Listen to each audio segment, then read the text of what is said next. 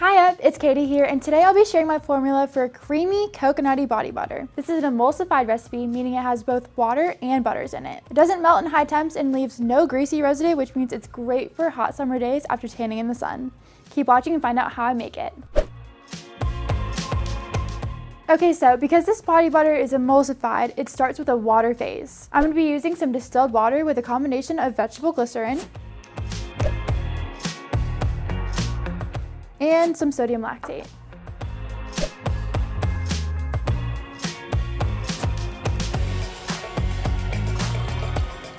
These are both humectants, which draw the moisture to the skin and will keep you feeling nice and smooth. Okay, now I'm going to give it a good stir.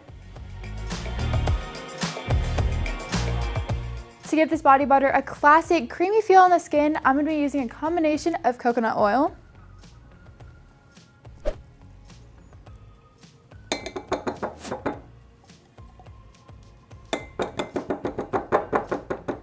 cocoa butter, and golden jojoba oil.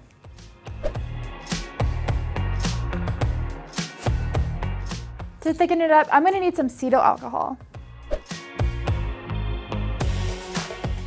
And finally, I'll be using BTMS 50 to help emulsify the oil phase into the water phase.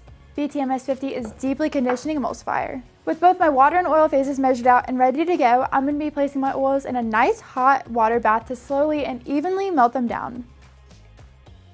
While the oil phase is melting down, place the water phase into the microwave for about a minute or until it looks nice and clear.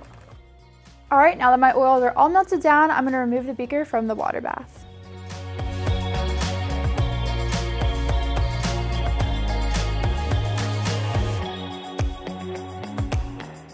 Cool, now I'm going to create my immersion.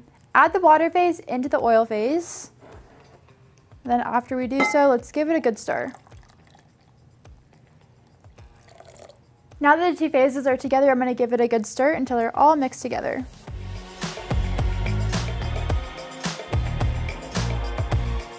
Okay, great. Now I'm going to be using an immersion blender to make sure everything is well blended and thickened up. Okay, so now I'm going to give the blender some pulses.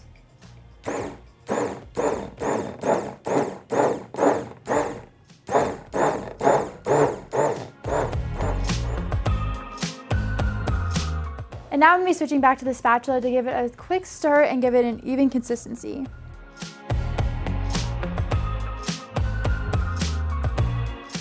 Okay, so I'm going to want to let this cool to start to thicken up. This can take some time, but your patience will pay off. Doing this will give the perfect creamy body butter without the extra air in the formula. Then I'll grab my immersion blender one more time and blend it until I see that thick consistency I'm looking for.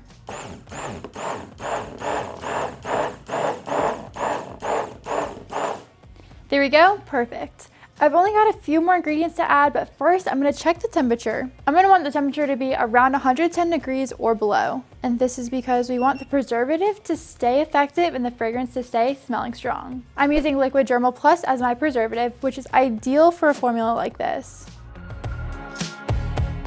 Not all preservatives are interchangeable, so make sure you're using the right one for your recipe.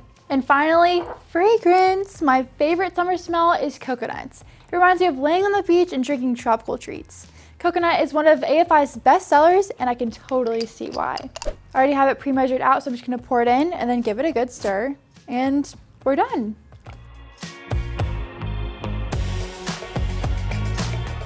I love this formula because it reminds me of the body butters that I buy in store, but I can make it myself with a custom fragrance of my choice.